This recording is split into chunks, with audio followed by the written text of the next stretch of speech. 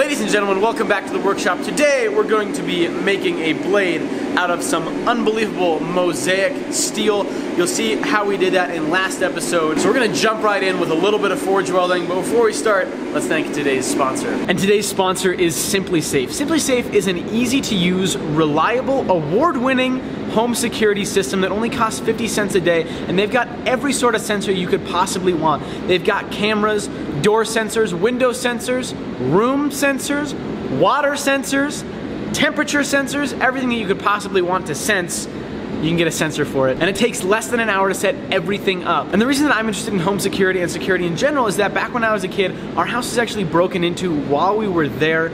Thankfully, we were sleeping upstairs and they just took everything of value from downstairs and we were okay, but looking back on it now, I realize just how horrifying that really is, and that could have been prevented had we had an alarm system, some sort of security system. So having a sensor that when someone opens up your downstairs window, it alerts the police, rather than having a useless dog that didn't even bark while we were there, you have something that actually works. All of the cameras and alarms and sensors are wirelessly monitored by that base station.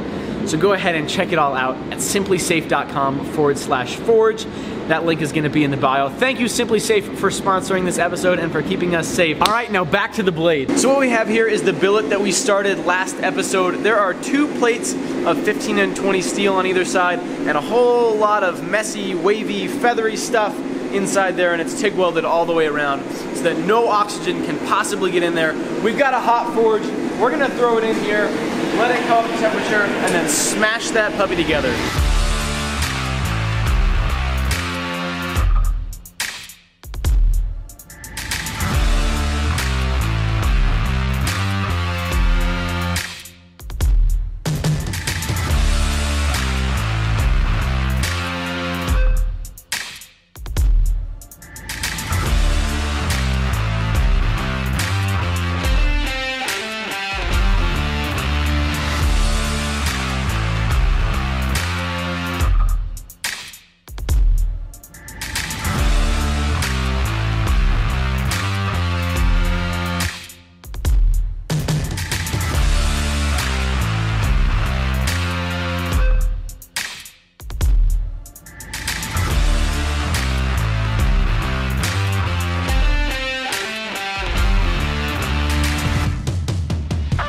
Okay, we got the 15 and 20 plates off of the outside, as well as the welds that were on the sides. It's time to forge this thing into our integral bolster blade, which means I'm going to upset the back side of it, draw out the tang, and then forge my blade from there.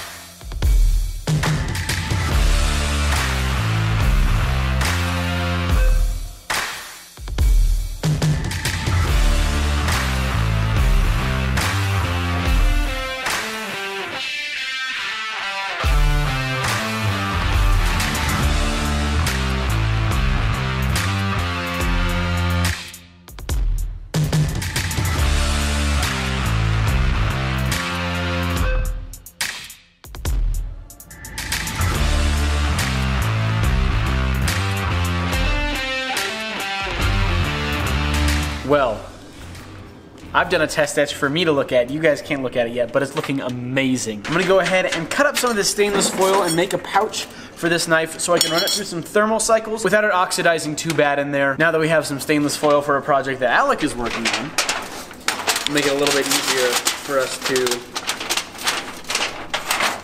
do one for ourselves. All right, now that we have our little hot pocket, we're gonna throw it into our Paragon KM9T Double Barrel Pro. We'll run it through some nice softening thermal cycles.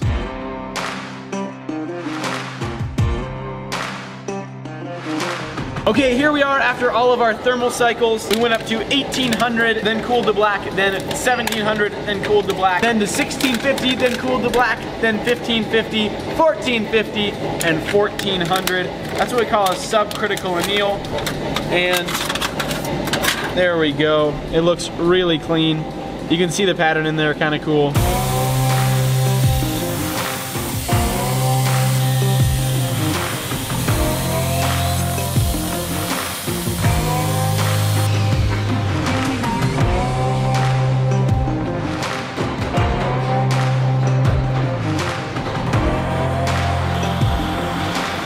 So I just cover the blade in a thin layer of Satanite, which will prevent it from oxidizing, but unlike a steel pouch, it'll allow the oil, when we quench it, to get all the way around the blade, and it'll still harden really well.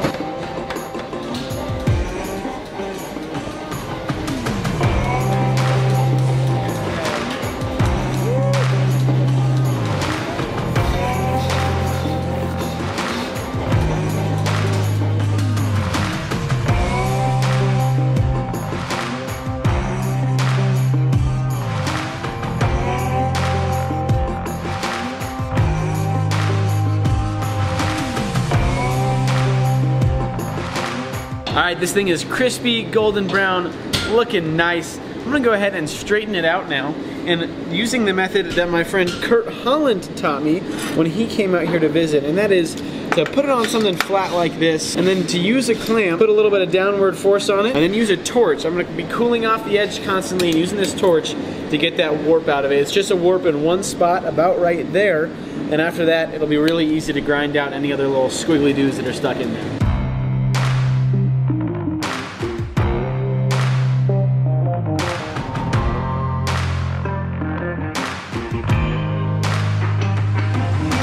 Well, it's straight enough to be able to grind out the rest of that while we're grinding. We'll be able to grind out the rest of it while we're grinding, believe it or not. I don't know when else you would grind out the rest of it, but we're gonna do it while we're grinding. Speaking of grinding, let's hop on into the grinding room and do some grinding.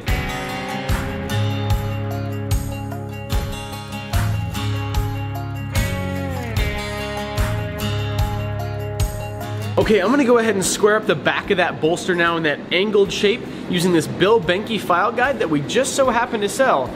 AlecSteelShop.com.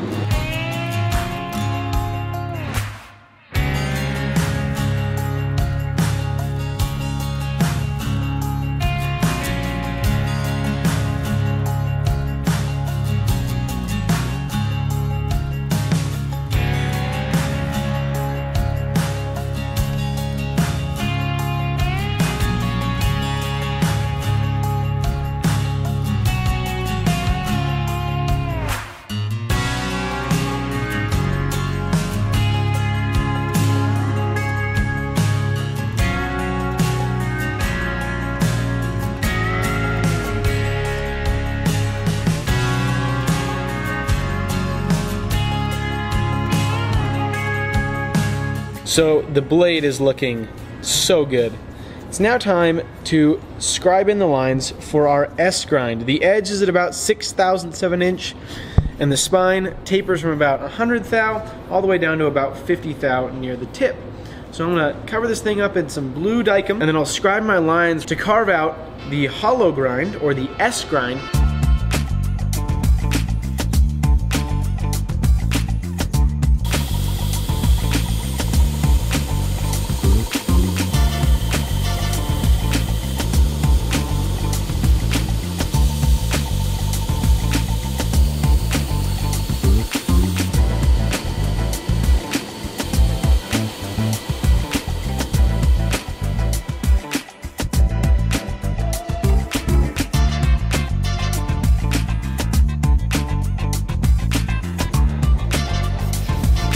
So we're getting to work sanding on this thing. I'm just gonna hand sand it up to a rough 400 grit. We'll do the final finish at 600 before the etch, but for now we're gonna get things tuned in, make them look nice at 400 before we move on to doing work on the tang. Using some 220 grit Rhino wet here, which we just so happen to have a fantastic price on AlecSteelShop.com.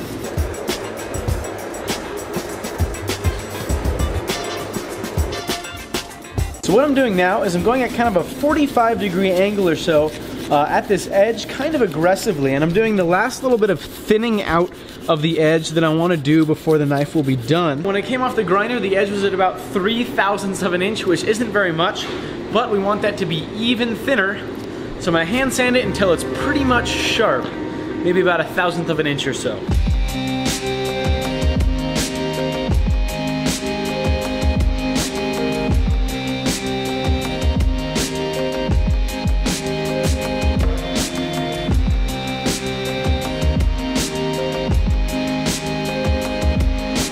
All right, this thing's looking really, really good. Got it hand sanded at a very, very rough 400 grit. I've got that edge way thinned out. So it hasn't been sharpened yet. This is just as hand sanded, and it already slices paper. That's where we want it. Another cool thing that I like to make sure that my chef's knives do is I like to test what we call edge deflection. And so that means that essentially this test is to see if the edge is not only thin enough, but also if the heat treat is good enough that the edge doesn't get ruined when you run it across a bronze or brass rod. So if you look at the edge where it's contacting, it's actually moved up, and then it returns back down to where it wants to go. And this just means that it has an extremely thin edge and a good heat treat. That edge deflection test is looking really nice on this. Got that S-grind hand sanded out as well. And the reason that we do an S-grind is this. So the reason that we did our S-grind is twofold. The first reason is because when you're cutting with a knife, and you're cutting through vegetables and stuff like that, they have a tendency to stick onto the side of a blade. So you're cutting through carrots or cucumbers or something like that. The surface tension from the food sticks onto the side of the blade, and it's really, really annoying. And so when we add our S-grind in there, this is the cross section of our blade here, that's our S-grind. It means that rather than having a flat or slightly convex surface for that food to hang on to, that hollow grind in there breaks the surface tension, and it aids in what we call food release, which is kind of self-explanatory because it's the food releasing itself from the blade, so the carrots or the cucumbers or whatever is not able to hang onto the side of the blade and it falls off. The other reason that an S-grind is really nice on a chef's knife is because it means when you're cutting through something tall, you don't have the friction of the whole blade, you only have the friction of that first 3/8 of an inch or so, and so it cuts even more like a laser than it regularly would if you just had a flat grind or a slight convex grind. So we've got our blade dialed in now. We're gonna go ahead and fix this tang, and then after that we're going to TIG weld on a little bit of all thread because that's what we're gonna use to hold the whole blade together. But right now this tang is at the wrong angle, and you need to forge it down in the right spot.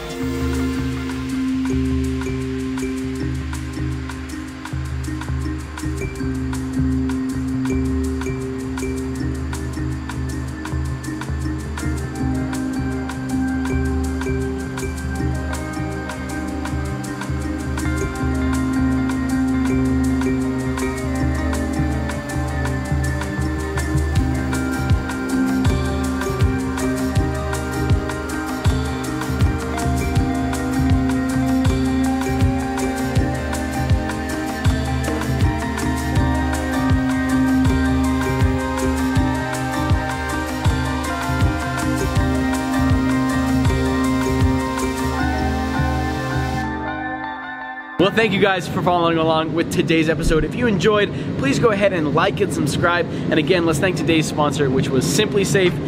Make sure to tune in next time, wherein we're going to finish this here chef's knife. I appreciate you guys, and I'll see you on the next one.